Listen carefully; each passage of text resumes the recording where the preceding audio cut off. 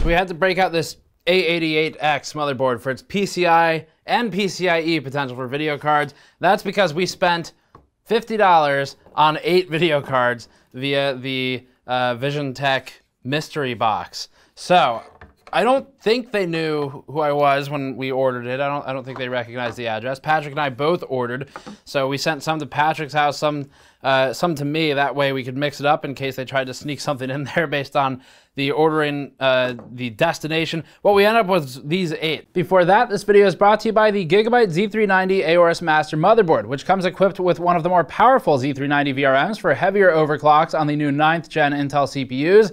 The Aorus Master is also one of the few motherboards with a real heatsink this generation, featuring a mix of high surface area fins and looks-oriented cover blocks. Oh, and it's also got updated RGB illumination. Learn more at the link below. So these 8 are the Radeon HD. We've got a 6450 in here. We have a couple 5450s actually, 2 gigabyte, no, 512 megabyte. We have a 2 gigabyte 5450s. GeForce 8400 GS 512 megabyte, a 2400 Pro 256 megabyte, and a Radeon X1300 and 2600 XT. So we paid about $5 to $10 per card, depending on if it's PCIe, PCI, or AGP, and then decided after we saw what we received from the mystery bundle to see if they're any good, tested on sort of semi-modern tests. Visiontek has done these before. We ran an article in 2014 when Visiontek first did their mystery box GPUs. Visiontek's been around long enough that they have probably a warehouse full of old inventory that they can't get rid of at this point. So it's a good idea to move through some of it. Now, the usefulness of the cards to you, probably not that high, but if you just need a display out on an old board, I guess, really specific, then maybe it's worth it. Either way though, we wanted to test it out, and originally in that 2014 article, and we can show it on the screen here, the cards at the time were less. They cost less than they did for this round of cards, even though they're the same one. So previously, the AGP cards were $1. The Radeon 2000 to 3000 series cards were $2, and then the 4000 to 5000 series cards were $3. And for this round, Visiontek increased the price to $5 for most of them, and then $10 for a quote high-end, or once high-end anyway, PCI Express card.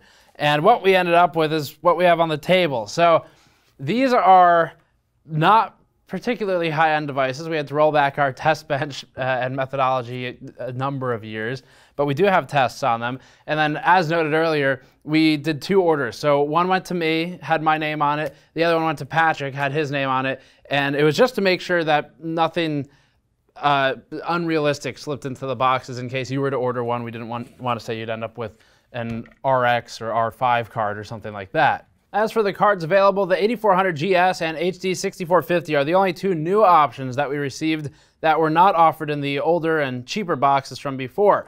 Moreover, at the time of working on the content for this, all of the mystery GPUs have disappeared from Visiontek's site once again. So either we bought them all, or Visiontek's waiting for that HD 5450 market to really spring up. The 5450 is a Crossfire capable GPU. It's one of the more interesting ones we got. So getting 2 of them meant that Patrick had a chance to compete with my 6450 that I got in, and obviously identical cards, or at least identical amounts of VRAM, would be ideal, but we did experiment with that briefly using the 2 gigabyte cards together, although it was against the sort of the spirit of the competition, since one of them was mine and not Patrick's, but he stole it from me anyway. One of the 2 gigabyte 5450s was a terrible overclocker, so we continued with the mismatched pair instead. Although we're mostly scoring to see who got the better mystery box of GPUs, we did have to work together on some of the tests. So for one of them, we used we used the 5450s that had higher overclocking capabilities to just get a number on the chart that had some chance of doing any frame rate that was reasonable. And for that, we used the higher overclocking 5450s in Crossfire.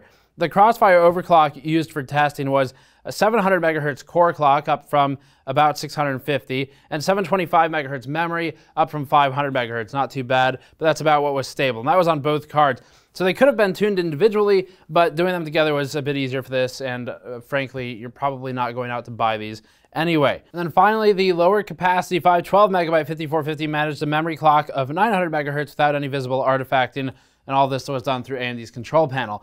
So the plan then, Visiontek may not have stacked the deck against one of us or the other, but one of us did get a better deal. And clearly, highly scientific benchmarking is the only way to know for sure which selection of $5 decade-old GPUs is superior. And with that in mind, the first step was to figure out a compatible test bench. Testing PCIe GPUs is easy. We have shelves of motherboards, and all of them have PCIe slots, dating back to the beginnings of what we were doing here. We could plug in every single PCIe GPU that we've ever had and to still have slots left over. PCI and AGP are a different story. The only motherboard with PCI slots that we've used in normal benchmarks lately is the Asus P8 Z68-V Pro. And that's the board we used for testing our 2500K and 2600K Intel CPUs. This board wouldn't post with the PCI card connected, unfortunately, and neither would the nearly identical P8 P67 Deluxe that was sent in to us by GN Discord moderator Liquid Paper. It's probably a solvable problem, but it wasn't worth spending yet more time to figure it out. So we began trying more boards that were sent into the PO box by viewers, and we had a few options here. The EVGA 790i FTW was promising, but damage to the CPU socket meant that it would constantly reset BIOS settings, preventing the selection of PCI cards from the primary display. The Gigabyte GA M750SLI-DS4 is an AM2 Plus board and therefore needed an old Athlon 64 chip socketed to apply a BIOS update before it would support the Phenom 2 X6 1090T that we preferred for testing, and it also required a CMOS battery replacement. It's old. It would boot and then crash using a drive with Windows 10 pre-installed, but Windows 10 refused to even attempt a clean install. This led to some increasingly desperate attempts to boot into Windows with the NVIDIA card connected long enough just to try and figure out its name, which didn't work. The system worked fine using Windows 7 until we started swapping GPUs, after which the BIOS issues reappeared. So we had to move on from this one, and it didn't support Crossfire support anyway, and could only fit 4 gigabytes of DDR2, because we don't have any sticks larger than 1 gigabyte. So after 2 or 3 days of not getting much done with these boards, we gave up trying to be creative with the viewer-donated boards, and we dug out our A88X Pro, this Asus board right here. And this one is something we used back when AMD was sending us lots and lots of their APUs to benchmark and review, and I think we ended up using the 7890K APU for this process for benchmarking, and this board finally did actually work. So it took a while, but we found one that could run PCI cards without any issues. Finally, as for the AGP cards, we just didn't bother. We had a board here from a viewer, but by the time we got it anyway, it didn't work anymore. So the 2 cards that we got that were AGP will not be in these charts. They are the Radeon X1300 and the 2600 XT, but realistically, if you bought one of those for an actual use, you're probably using it just for display out on some old system to get some files off or something like that. So PCI and PCIe is what we're testing for this. We tried to keep the benchmarks semi-modern while staying within the hardware capabilities, but the PCI cards are not DX11 capable and, in fact, had plenty of difficulty just launching Windows, at least Windows 10. We used 3D Mark's CloudGate and Skydiver benchmarks, primarily with Cinebench R15 and the Opengl test for extra testing, Unigine Heaven, and for a game, Metro Last Light. Tests were run at 720p because Patrick's 512 megabyte HD 5450 didn't seem to like running 1080p at all, at least not in Crossfire, and he wanted to be able to use Crossfire as an advantage because he's a cheater. Rest assured, the GPUs were still the bottleneck at that resolution. The scores recorded are all the benchmark provided numbers, which is not the method we normally use for scoring games, like Metro Last Light, but it was hard enough just getting these tests running at all without adding third-party logging software to the mix. And then there are plenty of additional challenges too, just because it's all old hardware. We run the Cinebench Opengl test for extra verification during CPU testing, although those numbers don't make it to the published reviews. It's intended to be a GPU rather than a CPU test, but R15 was released in 2013, and it'd take a pretty low-end GPU these days to bottleneck it. Fortunately, that's exactly what we have. The HD 6450, both stock and overclocked, handily tops the chart at 16.1 FPS average. This is the only one of our tests that doesn't utilize Crossfire, so the HD 5450s all scored roughly the same in all configurations, but with slight advantages from overclocking. And that was led by the extra fast 512 megabyte card. The 8400 GS brought up the rear with an abysmal 3.53 FPS average, but at least it actually ran the test, which the HD 2400 Pro did not. Cinebench runs a validation pass before the OpenGL test to make sure everything is working properly, and the HD 2400 Pro repeatedly failed this validation pass. So for the start on this one, we've got a mix of cards in terms of whether Patrick's or mine perform better, although there is some clear distinction in who got the better value. Metro is the only real game on our list because it's one of the very few games that we've tested in recent memory that could actually run these cards. The benchmark was run in DX11 at 720p with high quality, which ruled out the older non-DX11 capable cards. We ran the entire benchmark pass and took the provided numbers from the end rather than using our usual method of using frame logging software. After all, when the benchmark average is under 10 FPS, the 0.1% lows really don't seem that important.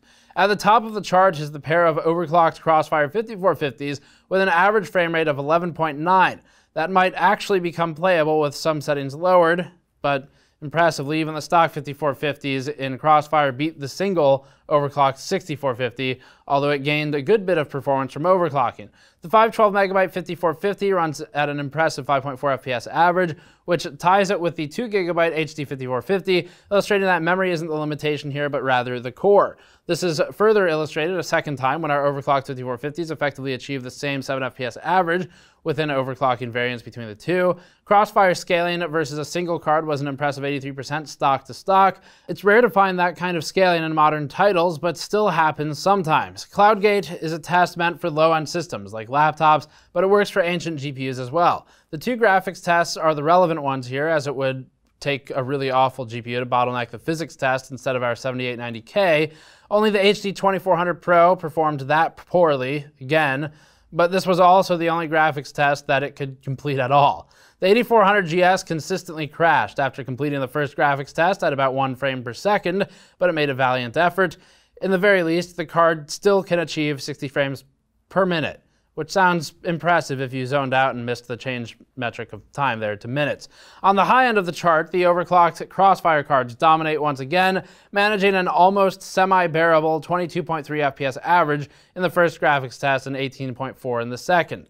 The overclocked 6450 scored almost as high as the stock Crossfire 5450s, roughly in line with the scaling seen in the Metro test. Skydiver is a real test, and the second to last one here, in the sense that this one was made with desktops in mind rather than laptops and APUs. There's also no pure physics test here, instead making do with a combined test that was absolutely GPU limited with these cards anyway. The gradient of scores looks a little smoother than in CloudStrike, at a glance anyway, but that's only because the lowest end GPUs could run CloudStrike, whereas Skydiver is beyond their capabilities, and they were removed from the test as a result. Crossfire scaling is again about 2x in this benchmark, with the worst card operating at 5.7 FPS average and functionally tied within error margins to the HD 5450 512MB card. This again illustrates that the extra VRAM capacity really doesn't help in these benchmarks. Unigine Heaven is the last of the tests, and it largely confirms what the others already showed. The overclocked Crossfire cards were the best scoring by far, and the stock 2GB 5450 lags ever so slightly behind the stock 512MB one. The Crossfire 5450s ended up at 326 points when overclocked, leading stock Crossfire performance by 28%. The stock 5450s in Crossfire led the fastest single card 5450 stock score of 133 by 92%, posting nearly perfect scaling. All right, so now I'm joined by Patrick, who did all the testing on this stuff and encouraged me to buy the cards. So we spent $50 on this. Patrick, what's your conclusion? I mean, some of these, the display outs are DVI and VGA and I think S-Video. Yes. So usefulness is limited, but would you do this? Would you actually spend $5? Well, it's a tricky question, because would I spend $5 on one of these if I just needed an HDMI out or just something to like slap into a test system really quick? Yes, but they're mystery cards, so there's no guarantee of what you're going to get. It's probably going to be an HD 5450, statistically speaking. Yeah, statistically speaking, we got what, 4 of them? 3 of them. 3 of them. And one 6450. And we paid more for one of them than the other, I think. Yes. Yeah. So we paid $5 for one of the 5450 2GB cards and $10 for the other one. Yeah. So clearly at Visiontek, there's no actual I don't think they actually have bins of like, this is $5 and this is $10. I think it's like, here's a bin of garbage and just put any of them in the box and ship it. That's probably true. And they also took down the mystery box offers after we bought these, so we may have just bought the whole bin of trash from them. There have to be more. I feel like there have to be more. Probably. Because they did this before. Like in 2014, they did this. People didn't buy enough of them. And they were the same cards then. Yeah. But which was the one that you liked for its cooler? So these are the AGP cards here. We didn't test either of these. There's no reason to think that they're not working. They're probably working fine. We just don't have any AGP boards around. Yeah. But this one is heavier, which makes it better. Good. Yeah. And it has a picture of a lady on it, and this one doesn't. So I'm declaring this one the winner. Yes, and there's at least 10 polygons in her face. Yes. So this is clearly capable of very high resolution, high poly rendering. Also, it has a backplate, I'll note, which is better than some RTX cards presently. But, oh, and it's got thermal pads on it too. If we're just judging by cooler art, though, I think this gives it a run for its money. Yeah, that's great. Really good cooler art. A guy sitting at a desk. Very It's the HD2400 Pro. That's how you know it's professional. Right. I'd forgotten, yes. So, I don't know. I think we're probably in the not worth it category for the most part. If you don't know what you're going to get, it's not worth it, because you could always end up with, if you buy one of the PCI cards, something like this, which coincidentally happened to have a cable that fits this, but it's not a normal DVI out. We didn't even know what card this was for a long time.